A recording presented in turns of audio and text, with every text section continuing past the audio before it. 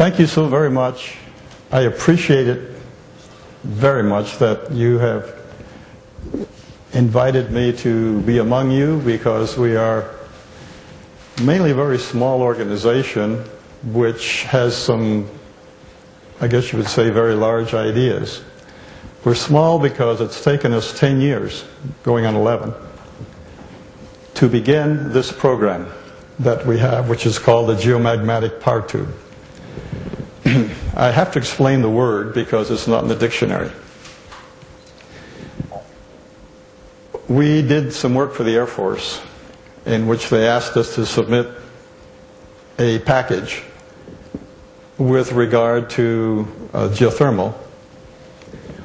We submitted our package, which was not exactly geothermal. It did not fit the Air Force's geothermal description. So they sent it back and they said, redo it. So I called and I said, we can't redo it because this is what we are, this is what we're doing. They said, well, call it a different name, but don't call it geothermal. I said, all right. So we looked around for a name and we came up with geomagmatic, because most of what we do depends on the magma that is a support system for the heat source that makes the power tube work. So we gave that name and they said, okay, we'll accept that, but we'll give it a number. So it's under a number now instead of a name. However, a few days ago I received a call from the Oxford Dictionary people asking to explain what that word meant, since it's only in a few places in the internet, and that's where they got my address. So I explained it to them. So it may wind up in the Oxford Dictionary, I don't know.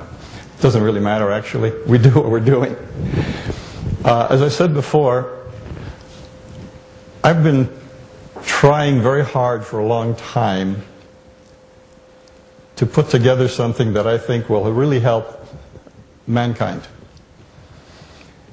What will really help the planet and will really get power out to regions of the world that never had power before. And one of the ways that came across was the program that I had put together, because of the fact that most of the countries that need help are sitting on their own energy source, but it's not being used. And that's the magma that flows. Some of the slides you'll see, you've probably seen before in other presentations. They're generic, but there's some that are our original and only ours. I want to bring to mind the fact that when the Wright brothers were flying their first aircraft around, there was a newspaper in North Carolina with the headlines, "It will never fly." Yet there they were, flying around. So keep that in mind.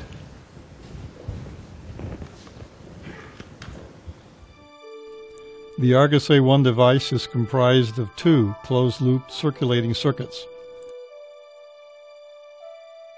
In the first, the heat is brought to the surface from the depths of the Earth by a patented thermal riser. In many parts of the world, especially those in areas denominated as the Ring of Fire, the temperatures required to operate the power tube are closer to the surface. Therefore, in many cases, the thermal riser is not required. The required minimum temperature necessary is 300 degrees Fahrenheit or 148 centigrade. The power generating system operates at 10,000 RPM and needs only 225 degrees Fahrenheit or 108 centigrade.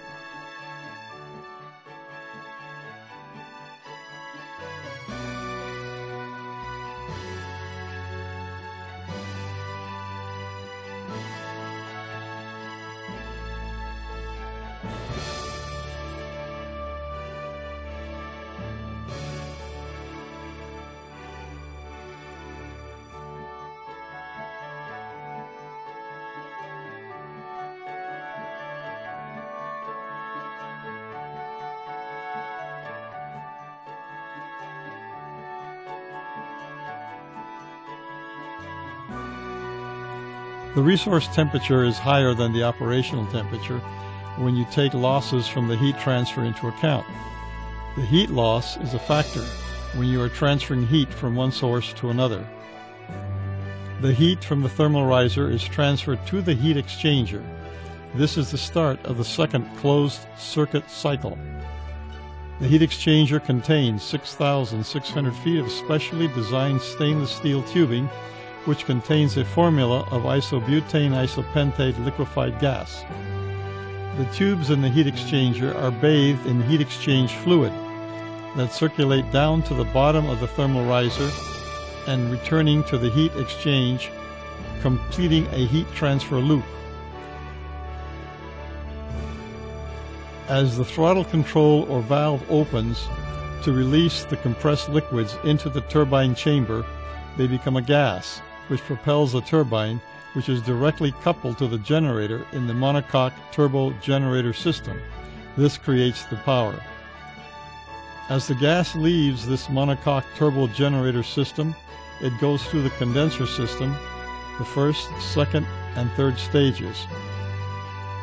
In certain cases, an additional condenser, or the SCCD, called the supercooling condenser driver, may be used.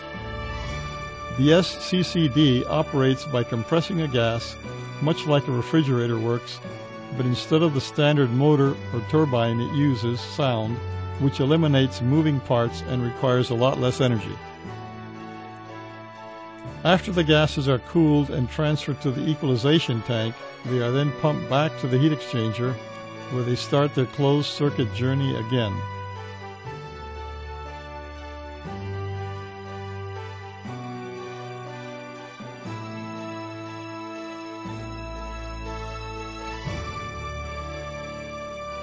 The surface footprint of a 10 megawatt power tube is only 10 meters by 10 meters by 3 high.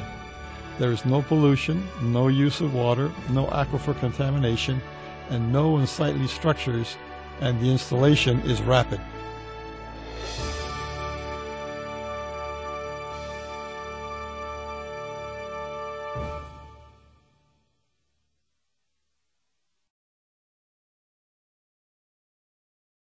It is my hope,